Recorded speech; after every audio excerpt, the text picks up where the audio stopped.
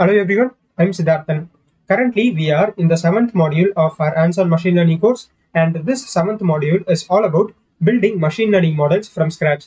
So the first model which we have worked on was a linear regression model, and the second model which we will be dealing with is the logistic regression model. And in the previous video, I have explained to you what is the intuition behind a logistic regression model and what are the advantages and disadvantages of a logistic regression model. And in this particular video, let's discuss about what is the math behind a logistic regression model and how does a logistic regression model predicts our label values like 0 or 1. So this will be the agenda for today's video.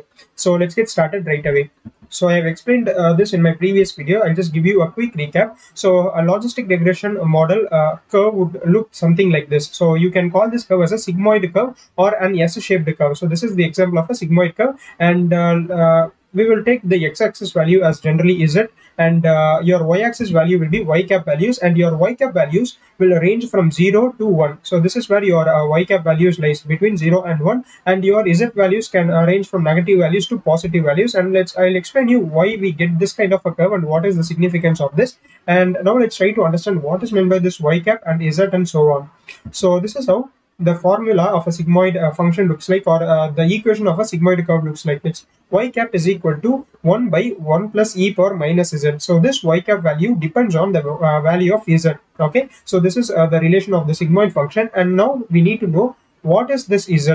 So z is nothing but z is equal to w dot x plus b, which is similar to the equation of a straight line, which is y is equal to mx plus c, right, where m represents the slope and the c represents intercept. And we generally instead of slope and intercept, we use weight and bias as our notation, and we can write the equation of the line like this. So wx plus b, which is equal to a line equation or a linear regression equation. So we have discussed about the linear regression in the previous video, which is similar to this.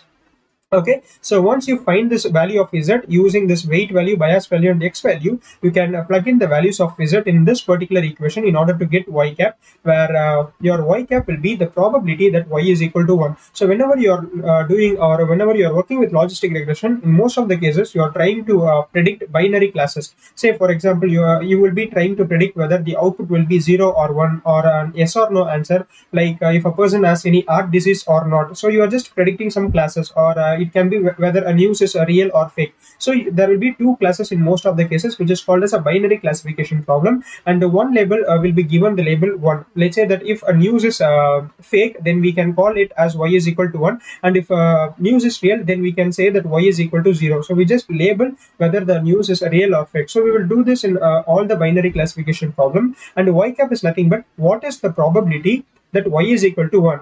Say you get the y cap value as 0.8. That means there is a 80% chance that your y cap value is 1. So which means there is a 80% chance that your news is fake. So that is meant by this. And let's say we get the y cap value as 0.2. So 0.2 represents there is only a 20% probability that your news is fake. So we can say that it is a real news. So this is how we interpret this, and we generally take this 0.5 as the midline. If your y cap value is greater than 0.5, then we take the y value as 1. If your y cap value is less than 0.5, then we take the y cap value as 0. Okay, so if it is less than 0.5, it's 0. If it is greater than 0.5, you will get the label as 1. Okay, so this is meant by this sigmoid function and y cap. And you can also, instead of writing that probability that y is equal to 1, you can write this particular statement in terms of probability. So p represents probability here.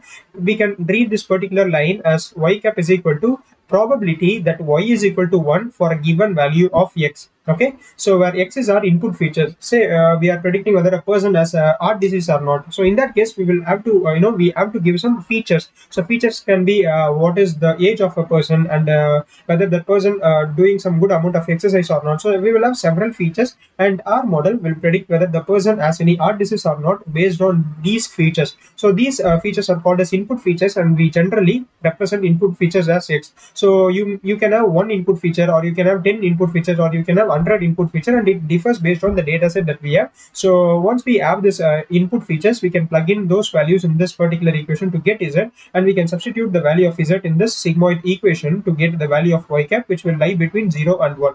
And then we have the weight value. So w represent weights, and I have already made a video on weights and bias, which is a vast topic. So if you are not aware of this weights and bias, you can go to the sixth module of my channel, or else I'll give you the link of this weights and bias video in this particular video description. You can check that out. So weights. So one main thing that you need to remember is that you will have the number of weights equal to the number of input features. So let's say that you have 10 input features. In that case, you will have 10 weight values, whereas bias is a single real number. It is a single value, whereas weight can be an array which contains as many number of input features as there. Let's say that we are having a data set, as I've told you, where we are trying to predict whether a person has heart disease or not. So in that case, we will have the input features as age, the BMI of a person, and so on. Let's say that there are about 10 input features. So you will have, for that particular model, you will have 10 weight values. If you have 100 input features, you will have 100 weight values, each one for each column or each feature. Okay. If you have only one input feature and one target variable, then you will have only one weight value. So that is one main thing that you need to note, which I have mentioned here. Okay. So you can take note of this. And B is the bias value. So I recommend you to watch the weight and bias video if you are not sure about these terms. Okay, so that is meant by this W and B, and then Y cap is equal to sigma of Z. So sigma is Z is nothing but this particular equation. So it is just a short form of writing this equation. So we know that we can write an equation like Y is equal to F of X, right? Where we can say that Y is Y is a dependent value on X, or Y as the function which is dependent on X. Similarly, we can say that Y cap is equal to sigma Z, which where sigma represents a sigmoid function which is given by this particular equation. So I hope everyone is clear up to this point. So Y cap is the value which we are trying to predict, whose values lies between 0 and 1, and it will be our label, and it is basically the probability value. So now what happens is, when we train our machine learning model, first of all, it's try to predict, or not predict, it will try to find what is the optimum value for weight and bias. We cannot have the same weight value and bias value in all the cases. So the weight value and bias value changes depending upon the data set that we have. So the model works in order to find what is the best weight value and bias value, so that it can make accurate prediction. So this step is called as training the machine learning model. So this is the so-called learning process, where it will try to find the parameters. So W and B are nothing but the parameters of the model. So it will try to find these models. So once the model has fitted to the data and it has found the optimum weight and bias value, and now we will find the value of Z, and then we can find the value of Y cap with that. Okay, so we won't be going in detail about how we will find this weight value and bias value in this video, but I will be explaining that on how the machine learning model finds the weight value and the bias value in the next video, where I will explain you this using gradient descent. So using gradient descent, the model finds the optimum weight value and the bias value, which we have discussed in linear regression as well. So there is a slight changes in how gradient descent works in linear regression and logistic regression. So we will discuss that in the next video, but just for now, understand that weight value and bias value is determined by the model using several steps using gradient descent, and we will arrive at some optimum weight value and bias value. Okay, and now we need to substitute the values in these equations.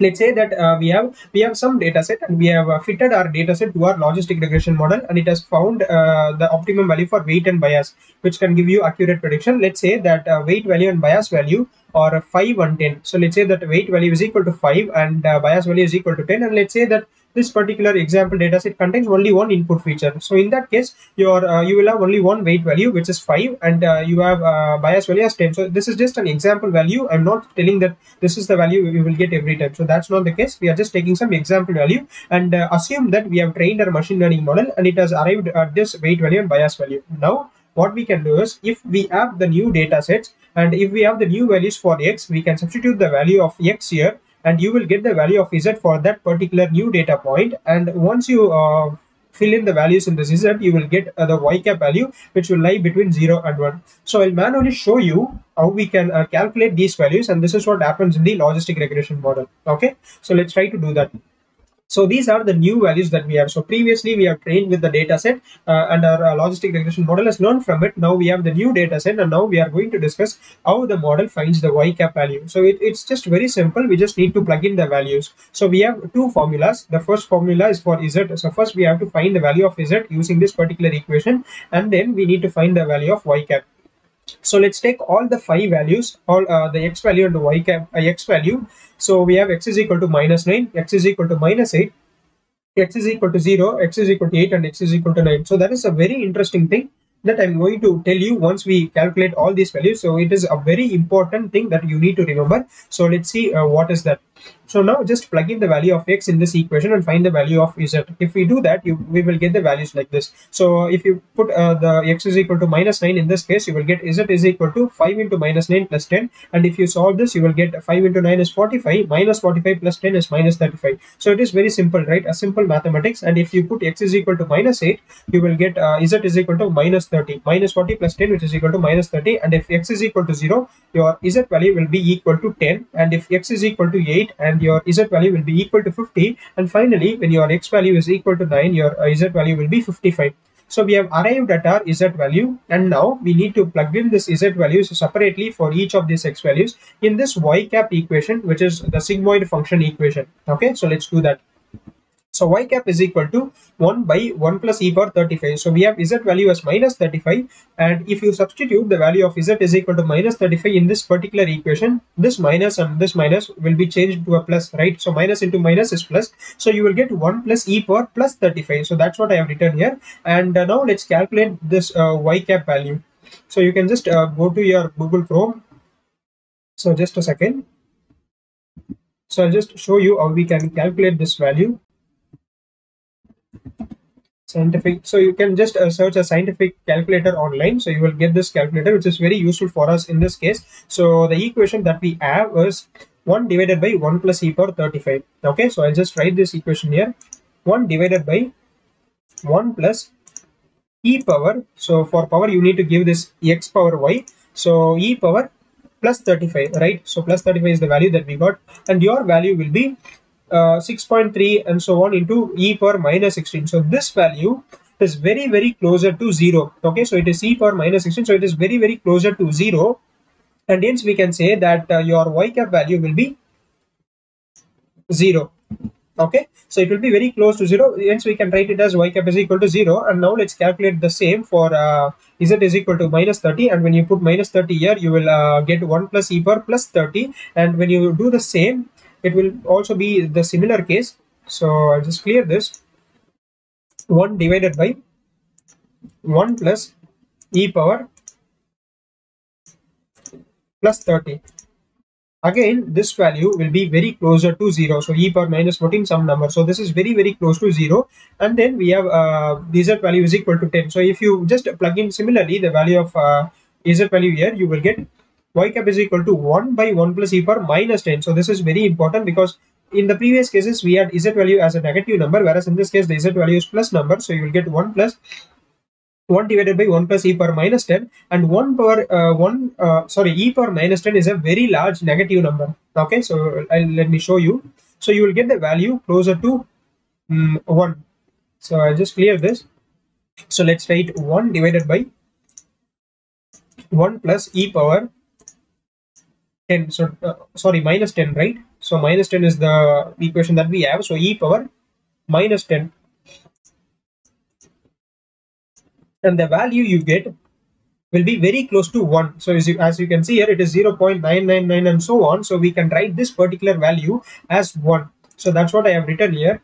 So whenever you have z value as negative, you will get the y cap value, which is closer to 0. And whenever your z value is a large positive number, in those cases you will get the y cap as 1. And if you do the same for this particular equation here, the z value is a very large positive number, right? So I'll just show you this one alone.